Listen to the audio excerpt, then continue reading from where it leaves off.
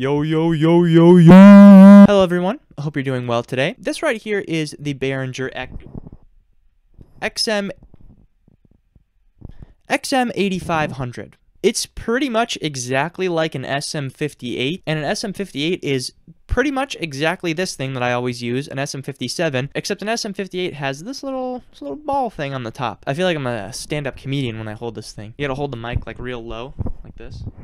So yeah, this microphone is amazingly like 20 bucks. It's a dynamic microphone, which means that it's good at blocking out kind of outside noise. A lot of people use microphones similar to this one for live recording type stuff. So if you're like a band playing live or something like that, you'll see a lot of microphones like this. And mind you, $20 is an absolutely insane price for a microphone. So if this thing is actually good, that's going to be a big deal. Because the SM57 costs 100 bucks, and this one costs a fifth of that. Hi there, it's me from the future, and I'm here to provide you guys with a little bit of insight, a little commentary, a little director's cut on all the very scientific tests that I do in this video, and just let you guys know what I think about this microphone after I've actually heard the audio recordings. So the first thing that we need to check out here is the build quality. How does this thing feel? Not gonna lie, surprisingly really good. It's all metal and everything. It feels heavy. It feels like it's maybe a little bit lighter than the SM57. So I was actually right about this. The SM57 is about 1/10 of a pound lighter than the Behringer, which I'm kind of impressed that I was able to detect that 0.1 of a pound difference, but you know, here we are. But the body and everything feels the same, feels nice and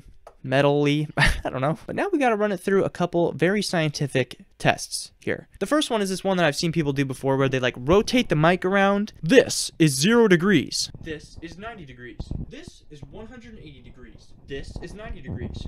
And this is 0 degrees. You know, take that for what it's worth. This one wasn't anything crazy, pretty standard results here. This is kind of what you'd expect from a dynamic microphone. Another thing I did when I made my SM57 review, which you can watch, boom, right there. You'll notice a lot of rappers and singers and whatnot will hold the microphone like this. They'll like grip the top of the microphone when they're performing. So we're gonna do a couple little variations of that and see how it changes the sound. This is just regular grip. This right here is about a half cover. This right here, I'm covering the sides but leaving the top exposed. And right here, I am just completely covering the microphone.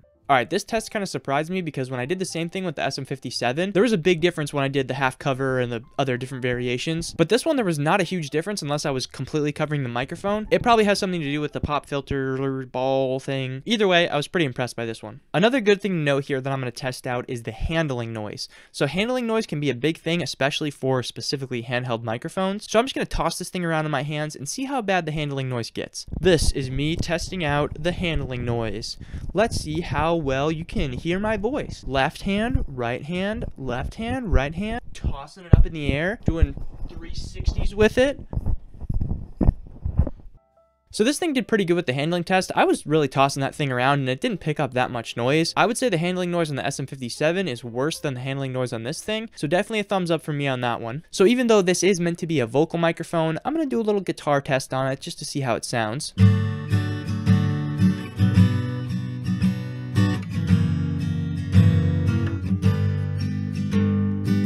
It's alright, there's nothing super crazy about that, but it does pick up the sound of a guitar, so that's a good thing. I would probably still use the SM57 if I'm recording instruments in most cases, but I would really need to do like a side-by-side comparison to figure out which one is actually better, and we are not doing that in this video, so.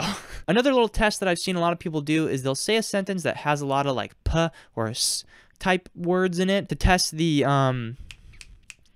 what's that word? Plosives. They're called plosives. That was the word I was looking for. Peter Piper picked a peck of pickled peppers.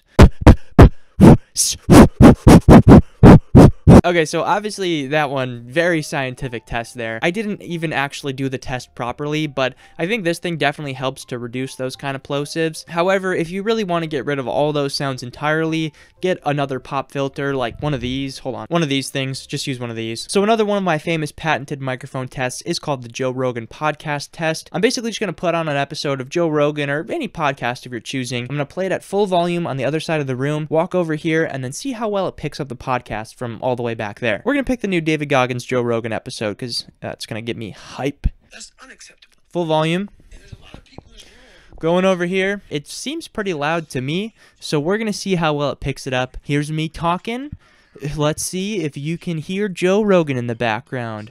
Hopefully not, because the point of the test is so that you don't hear them talking. I can't even hear myself talking, bro. So obviously you can hear them talking a little bit, but for how loud that was when I was recording that, the results of this test actually really impressed me. When you turn your phone to full volume, it does get pretty loud. And when I was recording this, I was sure it was going to pick up the noise really bad in the background. So yeah, this one definitely impressed me a lot. It wasn't perfect, obviously, because you're not going to completely cancel out the noise in the background, but I say it definitely passed this test for sure. So yeah, honestly, at this point, I don't really know how many more scientific tests we can do. I almost forgot another test we can do.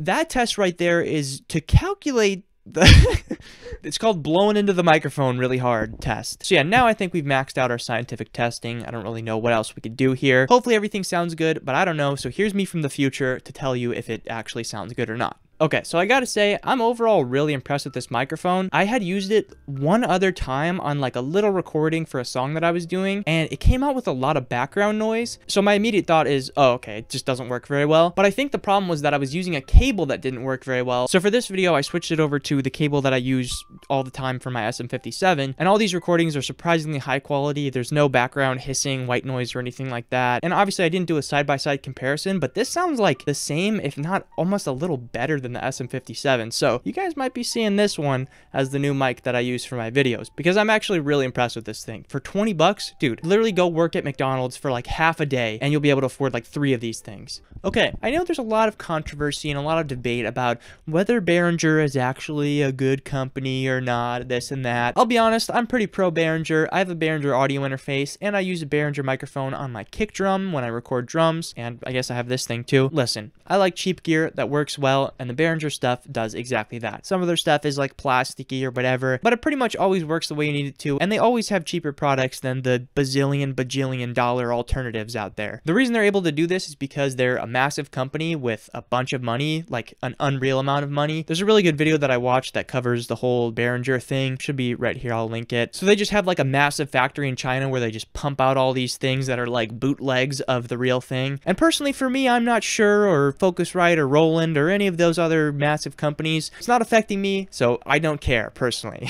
But yeah, anyways, I hope you guys enjoyed this short little mic review here. Make sure you guys go check out my Instagram and all the other social media type things down in the description below if you'd like to do that, and I will see all of you next time. He's making a list.